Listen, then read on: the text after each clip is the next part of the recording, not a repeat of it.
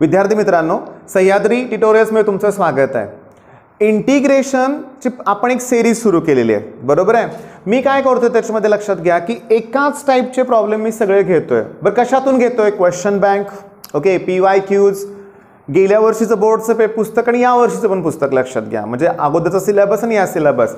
मग मला एक गोष्ट लक्षात काय आलं माहिती आहे का हा जो प्रॉब्लेम आहे ना 1 - x 1 + x 0 to 1 हा क्वेश्चन बँकमध्ये पण दिला आहे, PYQs मध्ये बोर्डला पण विचारला गेलेला आहे, जुन्या सिलेबसमध्ये पण आहे आणि नवीनमध्ये पण आहे. IMP आहेच ना. हा प्रॉब्लेम हा पण लक्षात घ्या बाळांनो, हा सुद्धा ओके दोन्ही पुस्तकात आहे आणि PYQ बोर्डला पण आलेला आहे. मुद्दा असा आहे की इंटिग्रेशन हा असा प्रकार आहे की तुम्हाला न्यूमेरिकल दिसलेसला कळायला पाहिजे काय करायचं, ते टाईप ओळखता आला पाहिजे. जरा आयडेंटिफाय करा ना न्यूमेरिकल्स, तुम्हाला प्रत्येक न्यूमेरिकलमध्ये रूट दिसेल, भले ते डेफिनेट असू दे नाही तर इनडेफिनेट असू दे, रूट आहे. a - x a + x, याच्या उलट मग 9 + x 9 - x 1 - 1 सांगू का, पहिला प्रॉब्लेम सोडला ना तर बाकीचे सगळेच प्रॉब्लेम हे एकाच टाईपचे आहेत. लक्षात घ्या, एकाच टाईपचे आहेत आणि मी तुम्हाला हा सोडवून देणार आहे. ओके, मग हा प्रॉब्लेम सोडवायच्या तशा दोन मेथड आहेत. मी फळ्यावर पहिला न्यूमेरिकल लिहितोय. लक्ष द्या की I = इंटिग्रेशन 0 to 1 1 - x आणि 1 + x dx. मग हा प्रॉब्लेम सबस्टिट्यूशन करून सोडवता येऊ शकतो. म्हणजे मी x ची व्हॅल्यू 1 cos θ पुट करू शकतो, x ची व्हॅल्यू 9 cos θ, x ची व्हॅल्यू 2 cos θ, x ची व्हॅल्यू 10 cos θ. एक्झाम मध्ये सॉल्व बाय सबस्टिट्यूशन असं कधी विचारत नाही, त्यामुळे आपण कुठल्याही मेथडने सॉल्व करू शकतो. इश्यू असा आहे, जर मी इथं सबस्टिट्यूशन केलं तर मला dx च्या ऐवजी dθ घ्यावं लागणार, चेंज करावे लागतील, लिमिट सुद्धा चेंज करावे लागतील आणि ते किचकट ठरेल, कारण इंटिग्रेशन बाय पार्ट्सकडे वळावं लागेल. आलं पाहिजे तुम्हाला, तो काही इश्यू नाही, लक्षात घ्या. पण मी काय म्हणतो, दुसरी मेथड समजून घ्या ना. काय करायचं की जो डिनॉमिनेटर असेल त्याचं रॅशनलायझेशन करायचं. 1 + x आहे ना, 1 - x न मल्टिप्लाय करा. 9 - x आहे, 9 + x, 2 - x 2 + x, 10 - x असं मल्टिप्लाय करा. मी काय म्हणतोय, पहिला प्रॉब्लेम सोडून, बरं का, पहिला वेगळा आहे, मी देणार आहे सॉल्व्ह करून, तुम्हाला लक्षात घ्या. आता समजून घेण्याचा प्रयत्न करा. बघा आता = 0 to 1 ही स्क्वेअर रूट जरासं मोठं घ्या. टर्म काय होतं तुमच्याकडं 1 - x आणि 1 + x. 1 आहे ना, मग तुम्ही 1 + x आहे ना, तुम्ही 1 - x न मल्टिप्लाय करा, रूटचं साईन बरोबर द्या, dx लिहायला विसरू नका. ठीक आहे. आता होतंय काय बघा, समजून घ्या. 1 - x ला परत 1 - x नच मल्टिप्लाय केलं की त्याचा स्क्वेअर होणार आणि त्या स्क्वेअरला रूट कॅन्सल होऊन मला 1 - x येईल. डिवायडेड बाय a + b ला a - b न मल्टिप्लाय केलं होतं, तसं a² - b² असतं, तसं 1 + x ला 1 - x न मल्टिप्लाय 1 - x² येणार, कारण 1 चा स्क्वेअर 1 ना, आणि इथं dx. इथंपर्यंत कळालं का बघा, ह्या कॉमन स्टेप आहेत, प्रत्येक प्रॉब्लेमसाठी असंच करावं लागणार आहे. ओके, काही अवघड नाही आहे. नेक्स्ट स्टेप काय की डिनॉमिनेटर सेपरेट करा. म्हणजे मला असं मिळेल I = 0 to 1 स्क्वेअर ब्रॅकेट द्या 1/√1 - x², 1/√1 - x² minus x/√1 - x² आणि इथं येणार आहे dx. सगळ्याच प्रॉब्लेम मध्ये असंच होणार आहे. ठीक आहे, आता एक काम करूया, ते इंटिग्रेशन आपण सेपरेट करूया, बरं का, लक्षात घ्या. 0 to 1 1/√1 - x² dx मायनस पुन्हा 0 to 1 x/√1 - x² dx. तुम्हाला गंमत सांगू का बाळांनो, याला I1 म्हणा आणि याला I2 म्हणा, ठीक आहे, किंवा असं सरळ सरळ करूया. मध्ये फोर I = लिहून टाका, चला I1 + I2. आणि बोर्डची एक्झाम आहे ना, लक्षात घ्या, सेपरेटली व्यवस्थित प्रत्येक गोष्ट सॉल्व्ह करूया आपण. आता होतंय काय बघा, की तुम्ही +I2 लिहिलंय, याचा अर्थ I2 ची किंमत मायनस बरोबर घ्यावी लागेल. आता I1 = काय तुमच्याकडं 0 to 1, याला इक्वेशन 1 म्हणूया. 0 to 1 1/√1 - x² dx. ओके, आता याचं इंटिग्रेशन काय, 1/√1 - x², साइन इनवर्स x, त्याचं इंटिग्रेशन काय सांगा, साइन इनवर्स x. लक्षात घ्या, मग मी इथं लिहितो साइन इनवर्स x आणि पुट करा लिमिट 0 to 1, फिनिश. लक्षात घ्या, आता अप्पर लिमिट पुट करा 1, मग साइन इनवर्स 1 ची व्हॅल्यू असते π/2, लोअर लिमिट 0 लिहू नका, मग तुम्हाला I1 ची व्हॅल्यू मिळाली. ओके, आता नेक्स्ट तुम्हाला I2 ची व्हॅल्यू पुट करायचं, सॉल्व्ह करायचं. हे मायनस साइन आहे, 0 to 1 x/√1 - x² आणि dx. मायनस साईन मी आत दिलं बरं का. आता रूटच्या आत जे टर्म आहे ना त्याला टी पुट करणार आहे मी, म्हणजे 1 मायनस एक्स स्क्वेअरला टी.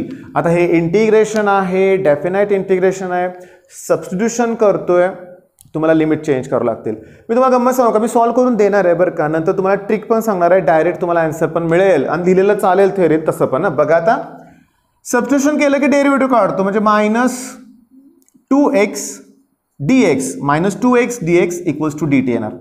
मग minus x D एक्सची value dt bye 2 येणार. मायनस एक्स डी एक्सची व्हॅल्यू काय येणार, dt अपॉन 2.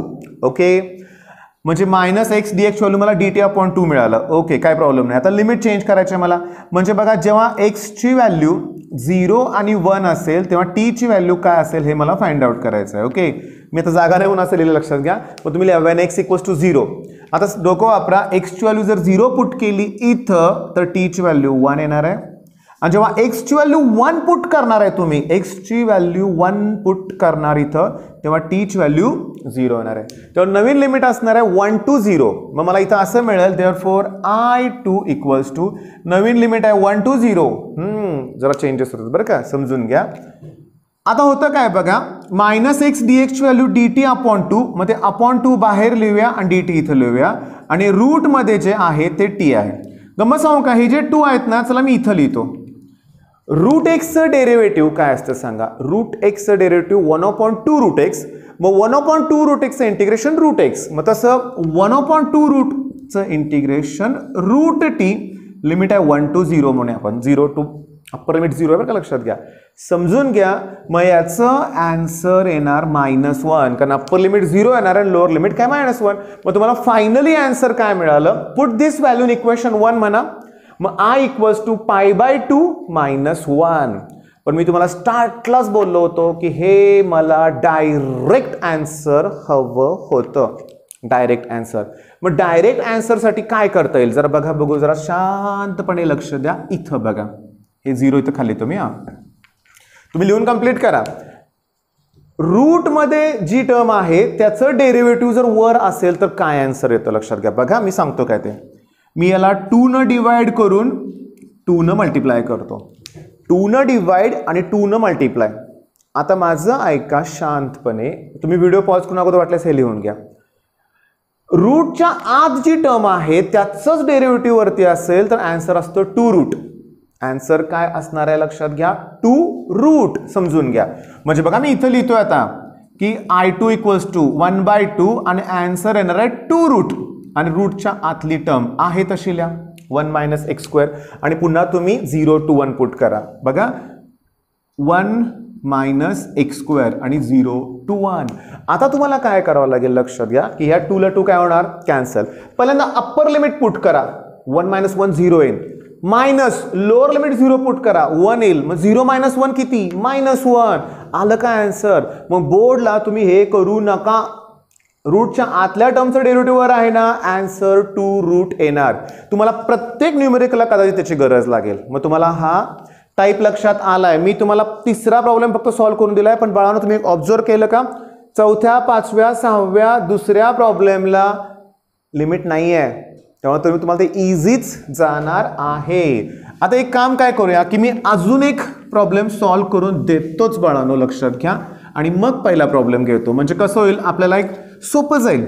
थोडंसं काय काय ना किचकट वाटलं असेल, लक्षात घ्या.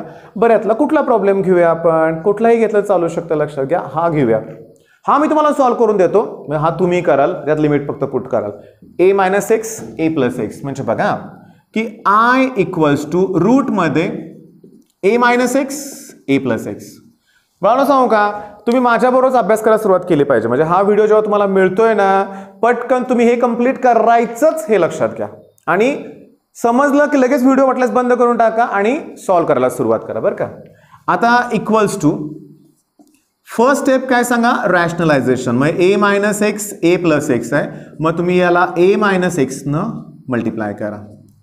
मग होणार काय की a - x a - x म्हणजे मला त्याचा स्क्वेअर होऊन ते रूट कॅन्सल होईल, आणि डिनॉमिनेटरमध्ये कोण येणार आहे, a² - x² dx. Okay, a² - x² dx. ठीक आहे. आता तुम्ही काय करणार की डिनॉमिनेटर सेपरेट करणार, a upon route a² - x². Okay, minus x upon route A square minus x square dx. त्यांना सेपरेट करा. मग therefore I equals to okay A upon route A square minus x square dx. Okay plus लिहितोय मी minus x इथं लिहिणार आहे मी minus x आणि route ए square minus x square dx. आता मी काय करतोय याला 2 न मल्टिप्लाय करून 2 न डिवाइड करतोय. 2 न मल्टिप्लाय करून 2 न डिवाइड. आता मला एवढं सांगायचं आहे प्रॉब्लेम सॉल्व्ह झालाय ह्याचंच डेरिव्हेटिव्ह आहे वरती. मग त्याचा आन्सर 2 रूट येणार. 2 रूट ए स्क्वेअर मायनस एक्स स्क्वेअर. त्या 2 ला 2 काय होणार आहे सांगा कॅन्सल होणार आहे लक्षात घ्या. ओके आणि ह्याचा डायरेक्टली फॉर्म्युला आहे 1 अपॉन रूट ए square minus x square. Formula काय आहे त्याचा साइन इनवर्स एक्स अपॉन ए आहे का चेक करा. मग आता मला वाटतंय काहीच अवघड नाही आहे. मग अशी अवघड का वाटलं ते सबस्टिट्यूशनमुळं. ओके टी पुट करा हे करा लिमिट चेंज करा. आता इथे लिमिट नाही आहे पण तुम्हाला हा प्रॉब्लेम सॉल्व्ह करताना लिमिट पुन्हा येईल ना. मग आता व्यवस्थित सॉल्व्ह करा. बरं हे सगळे झाले एका टाईपचे प्रॉब्लेम बरं का. आता हे तुम्हाला बिलकुल अवघड वाटणार नाहीत. आणि माझ्याकडं हे एक बुक आहे ओके ह्याची नवीन ॲडिक्शन जेव्हा मार्केटमध्ये येईल तेव्हा तुम्हाला नक्की कळवेन. लक्षात घ्या कोणतं बुक आहे त्यात CETचे आत्तापर्यंतचे सगळे प्रश्न दिलेत आणि त्यातले सुद्धा प्रश्न मी यात घेतलेले आहेत हे लक्षात घ्या. म्हणजे तुम्हाला काय करायचं आहे की इंटिग्रेशनचा प्रत्येक टाईप तुम्हाला परफेक्ट करायचा आहे. बरं आता हा तुमच्या एक लक्षात येईल की x मायनस 5 आणि x मायनस 7 आणि dx. ओके जर डिनॉमिनेटर जर रॅशनलायझेशन केलं इथं तर फायदा काहीच होणार नाही. फायदा होणार नाही हे लक्षात घ्या. कसा होईल काहीच नाही होणार. मग मी सांगतो हे नंबर वेगळे वेगळे आहेत बघा. ओके मग या टाईपच्या प्रॉब्लेममध्ये तुम्ही काय करायचं तुमचा जो न्यूमरेटर कोण आहे x मायनस 5 त्याचं नाही रॅशनलायझेशन करायचं त्याला त्यांनाच मल्टिप्लाय करायचं आहे. लक्षात घ्या. आता आलं का डोक्यात तुमच्या बघा. त्याच्यामुळे काय होणार की x minus 5ला x minus 5नच multiply केलं की त्याचा स्क्वेअर होणार आणि ते रूट कॅन्सल होणार आणि इथं x मायनस 5. पण डिनॉमिनेटरमध्ये मात्र लक्षात घ्या अरे रे इथं x मायनस 5 पाहिजे ना. बरं झालं लक्षात आलं.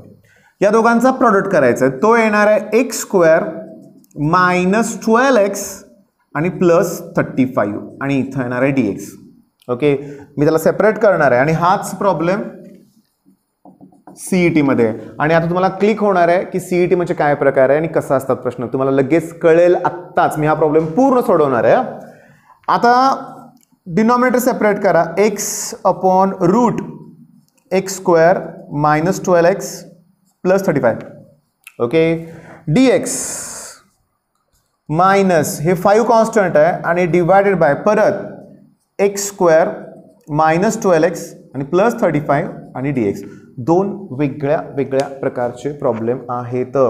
इथं मला काय करायचं की याचं डेरिव्हेटिव्ह वर ॲडजस्ट करायचं आहे. काय रे याचं डेरिव्हेटिव्ह एक्स स्क्वेअरचं डेरिव्हेटिव्ह 2x. चला मी त्याला 2 न डिवाइड 2 न मल्टिप्लाय करू शकतो. ओके मायनस 12xचं डेरिव्हेटिव्ह मायनस 12 मग इथं मायनस 12 प्लस 12 मी करू शकतो.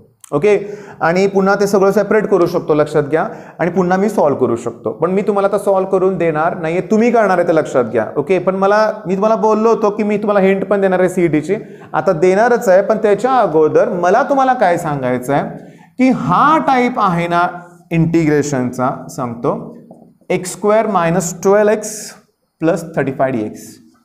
हा तुम्हाला थर्ड टर्म ॲडजस्ट करून सॉल्व्ह करता येऊ शकतो. ओके आणि ते करण्यासाठी तुम्ही थर्ड टर्म तर फाइंड आउट कराल half into coefficient of x bracket square. बरं हाफ एक्सचा कोएफिशिएंट 12 आहे मायनस 12 मग 12 इंटू हाफ केलं की 6 येणार मायनस 6 त्याचा स्क्वेअर 36 येणार.